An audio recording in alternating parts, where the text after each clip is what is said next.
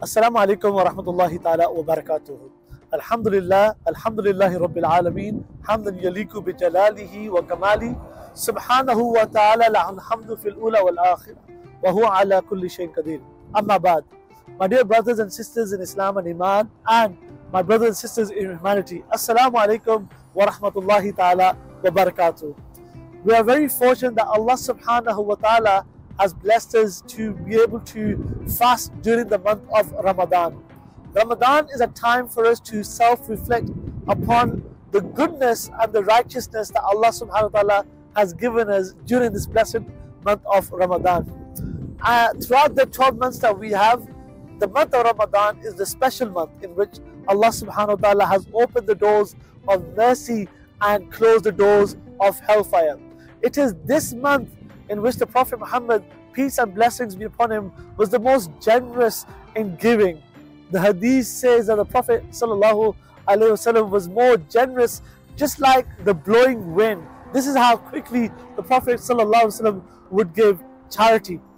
During the month of Ramadan, we are also encouraged to refrain from bad words, from arrogant wording, or even from disobeying one another. And these are just the teachings of Ramadan that we learn, and this entire framework that we read from the lives of the Prophet Muhammad ﷺ in terms of how we should adopt in Ramadan, we can take so much. Part of what we learn from Ramadan is, if you think about it, the importance of environment during the month of Ramadan.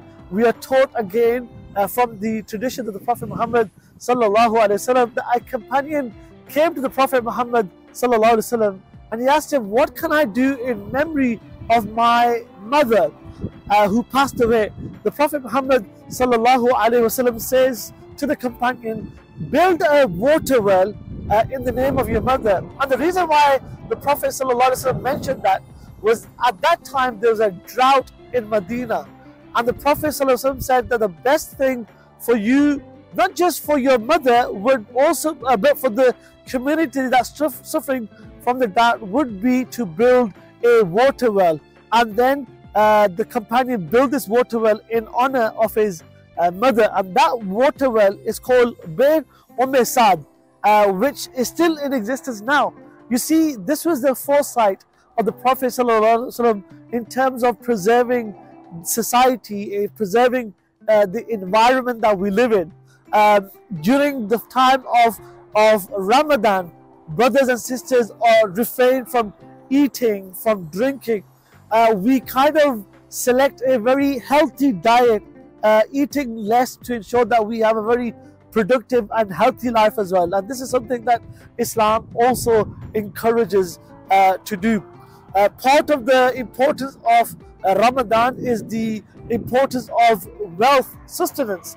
We are taught in this month of Ramadan to give 2.5% of what we earn in the way of Allah subhanahu wa ta'ala to help the poor and needy. And this sustenance that we have, that Allah has given us, when we give it in the form of charity, that sustenance, according to Islamic tradition, is purified. And that's what zakat means. Zakat comes from the root letter zakah. Zakah means purification. So when we have rizq, we give it in the form of charity so that our rizq becomes purified. And this is the entire process that we are obtained, or we have been given by Allah subhanahu wa ta'ala.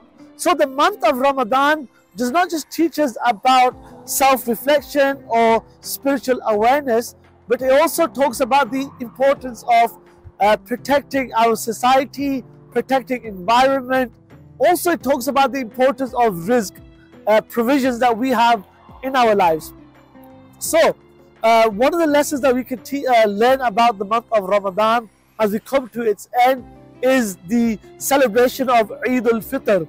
Eid is a ending or marking the end of Ramadan. When we get together, we have feasts, we enjoy and celebrate and recall the favors of Allah subhanahu wa ta'ala. And as you sit together during the month, during Eid al-Fitr, it is also a time for you to think of the poor and needy people around the world.